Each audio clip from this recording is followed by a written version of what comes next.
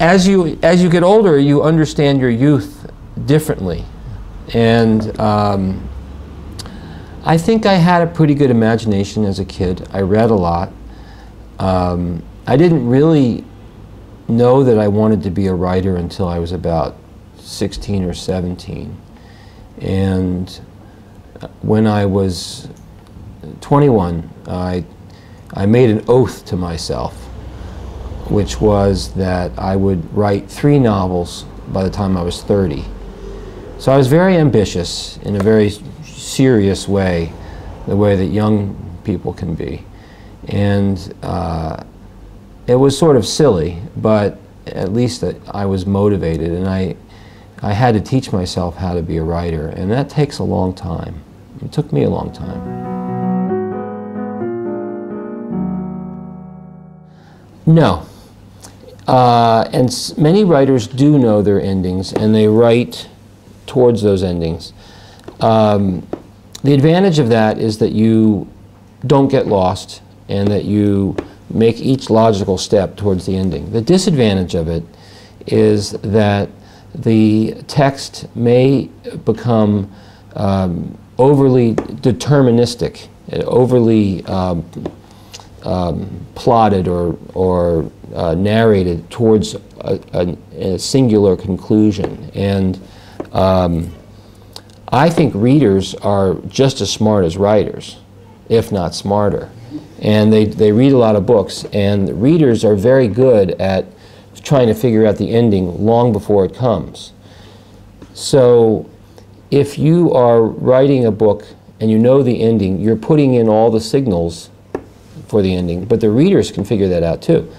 If you don't know the ending when you're writing it, you can't put in too many things that tell what the ending is, because logically you don't know what it is. So it's a very inefficient way to write a book. I stumble to the ending, and I tend to rewrite the ending many times. And then I have to go back and put in all the little signposts, all the little flags that help me get there. But it's a little more organic to reality, but it also takes longer. That's the way I know how to do it.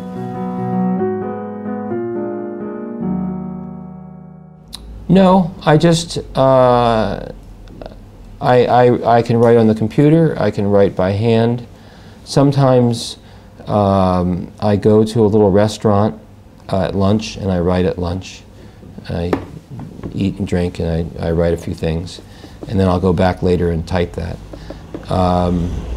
But really, the technique is just to rewrite and rewrite and rewrite, and to keep lifting the text up and making it as good as possible. Good writers are usually good rewriters.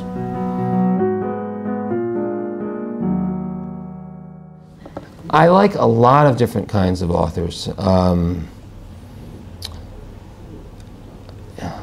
The book I'm going to refer to is a little bit older, but it was an important book for me when I was trying to teach myself to be a writer, and that book is Sophie's Choice by William Styron. And